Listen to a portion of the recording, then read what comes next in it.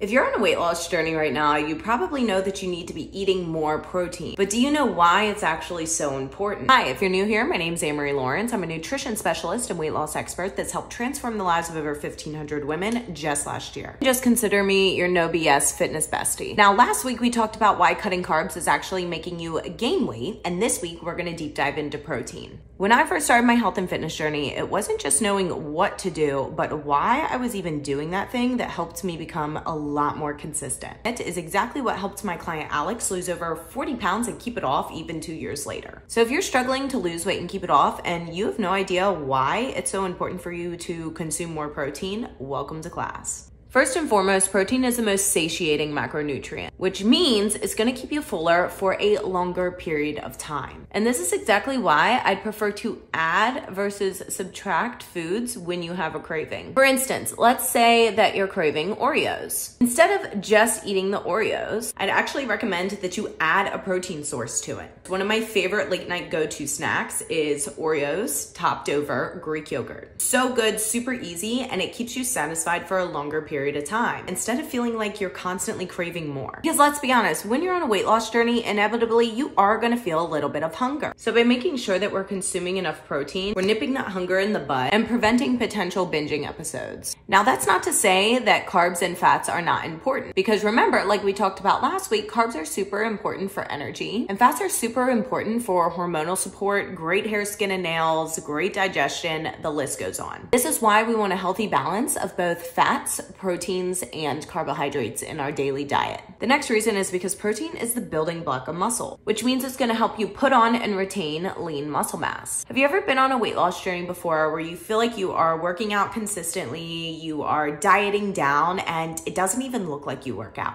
This is because when you're in the gym, you are actually breaking muscle down, you are not building it up. The only way to rebuild that muscle mass is through consuming enough protein and rest and recovery. So not consuming enough protein could be one of the biggest reasons why you're not achieving that body recomposition, where you're able to lose fat and gain muscle mass. It's super important that we prioritize muscular growth, because the more muscle you have, the easier it's gonna be to lose fat and keep it off. Also, if you're losing fat and not gaining any muscle mass, that is a quick way to get yourself a pancake ass. So if you're looking to lose weight, keep it off, and create that toned look that you've been going for, make sure that you're prioritizing protein. Like and follow for more tips, and I'll see you on the next one.